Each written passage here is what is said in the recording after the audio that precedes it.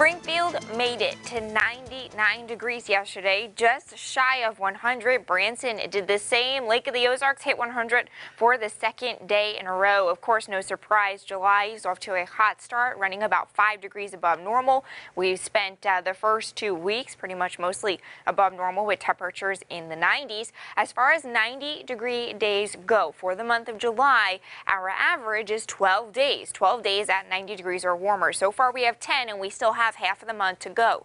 The yearly average for 90-degree days is 35 days. So far, we're at 32 days this year.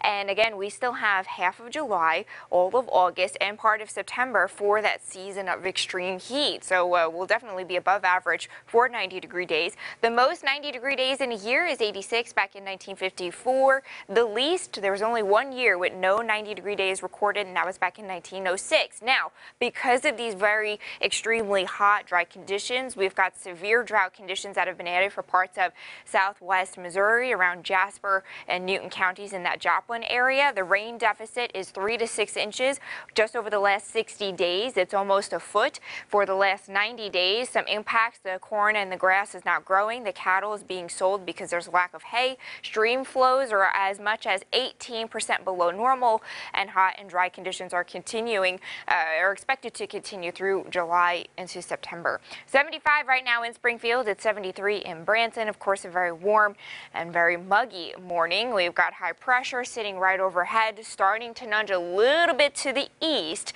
And as it nudges a little bit to the east, we keep a south wind on the backside. You can see that south wind and the moisture is popping some thunderstorms up around Minnesota and Iowa.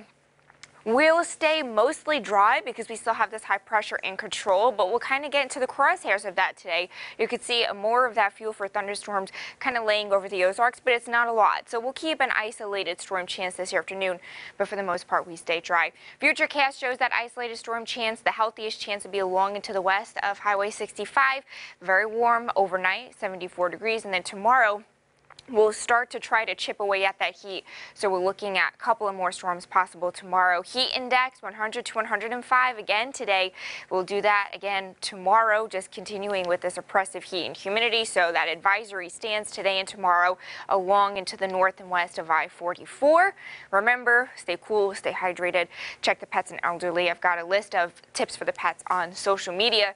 The heat will gradually come down by next week. It's going to be a little by little chip away every day, and it's going to be relative. 90 isn't quote-unquote cool, but it's better than 98. And we'll chip away at the heat as storm chances come up next week. We'll keep a couple of storms possible each day. Today, 98. Mostly sunny, hot and humid with an isolated storm possible, 74 overnight. It feels like 105 again tomorrow, but we'll have more in the way of showers and storms possible. We'll keep storm chances through the rest of the week with a gradual decrease in heat and humidity.